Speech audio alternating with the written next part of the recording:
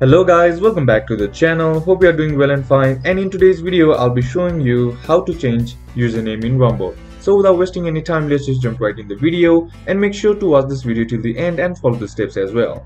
Now in order to change username, what you need to do is open up your browser and then simply type in rumble.com, right? And if you are logged into your account, be sure to be logged into your account. Now on clicking the profile icon on the top right corner of the screen, you'll get a bunch of options, right? Now simply tap on account settings or click on account settings, and once you're inside here, you'll see your username, right? But there is no option to change your username. As you can see, there is an option to change your full name, your street address, your payment details, or your phone number, even in your country as well.